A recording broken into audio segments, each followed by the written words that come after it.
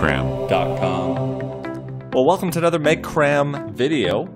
Here we've got our next EKG, which we're going to talk about. We're going to go through this in a methodical fashion using our tried and true technique of rate, rhythm, axis, hypertrophy, and then looking for ST segments. So first up is figuring out rate, and we can see here we've got the QRS complex and a QRS complex here. What we're doing is we're looking at how many boxes are between it, and it's a little bit more than 1, but less than 2. In fact, it's a little bit less than 1.5. So if we take 300 and divide it by less than 1.5, we're going to be in the approximately the 160s to 170s. The other way to look at it is to look at the number of QRS complexes. So 1, 2, 3, 4, 5, 6, 7, 8, 24, 25, 26, 27, and 28, and multiply it by 6. So if we go 28 times 6 is going to give us a total of about 168 beats per minute.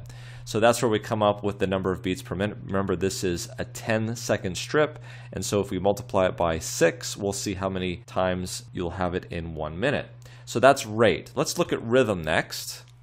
And for rhythm, we're going to look at each of these QRS complexes and see if there's P waves, see if they're regular, etc., etc. One of the things I think that's interesting, what we'll do here is zoom up.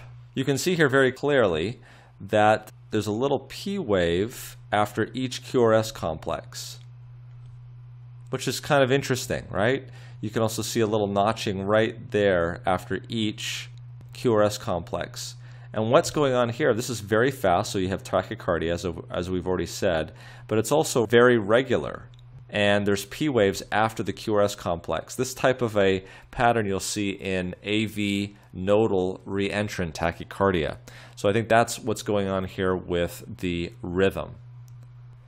So here we have the rate of 168. We have a rhythm of AV nodal reentrant tachycardia. The next thing is to go on to axis. So the thing again to remember on axis, if we draw a nice circle, remember that the line going out this way is lead 1, and the line going down this way is AVF. So if we look at lead 1, we can see here that it's very positive. Obviously these are positive QRS complexes, and so we're going to be in this direction over on the right hand side of the screen, but on the left hand side of the patient.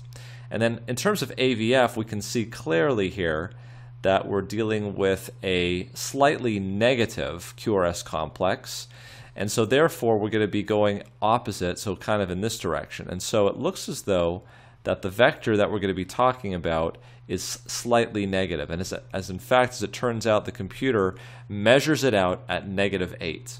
So -8 degrees going this direction is very close to almost being right on to AVL. Okay, and you can see here that AVL is probably one of the most positive leads. Similarly, 90 degrees to AVL is this one right down here, which is lead 2. And so because we know that the vector is going almost parallel to AVL, that any lead perpendicular to the vector is going to look isoelectronic. So let's see if it is isoelectronic in lead 2.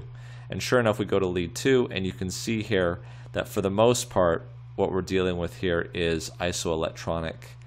And so that makes sense, that our ventricular axis is going to be slightly left, maybe a little bit of left ventricular hypertrophy there at -8. The axis is -8 degrees. Let's move on to hypertrophy and ST segment changes.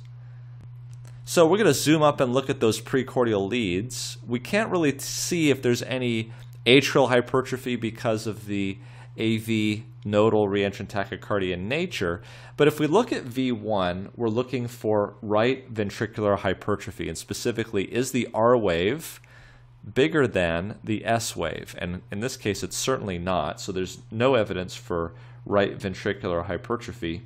But then in looking for left ventricular hypertrophy, what we're doing there is we're counting up the size of the S wave, which in this case is 10, 11, 12 millimeters. And now we're counting up and looking at the R wave in lead V5. And the R wave in lead V5 looks like it's 5, 6, 7 millimeters. And we can see here that 12 plus 7 is a total of 19. And 19 millimeters does not meet the criteria for 35 millimeters. And so therefore there is no evidence of right ventricular or left ventricular hypertrophy. Okay, what about ST segment depression? Well, we can see here that there is some ST segment depression in lead V1. It seems to be more pronounced in 2, in 3, and also in AVF, not to mention in V5, V4, also a bit in V6. There's some upsloping here in V3, though the J point is not exactly clear. Seems to be less in the V1 and V2 area, but certainly in the inferior and also in the lateral leads, we're starting to see some ST segment depression. It could be because of ischemia from tachycardia from the AV nodal reentrant tachycardia, but definitely seeing some ST segment depressions there.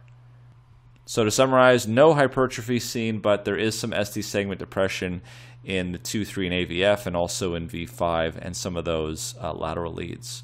So we've gone through it pretty systematically, and we found this AV nodal reentrant tachycardia with a heart rate in the 160s, with a left ventricular axis deviation, no hypertrophy, and ST segment depression in the inferior leads and the lateral leads. Thanks for joining us.